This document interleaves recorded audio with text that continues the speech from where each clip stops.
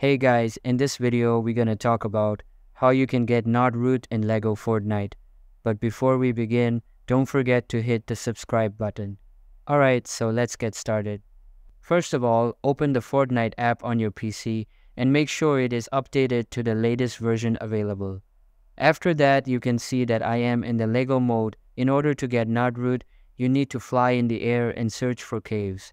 Caves are really easy to find as they look like the shell of a tortoise, and before entering it, make sure to equip the rare axe. After that, enter it and start breaking the greenish woods, and you can see that there is not wood. You can just keep breaking them and receive the not wood. So that's all for today's video. Hope you liked the video. Thanks.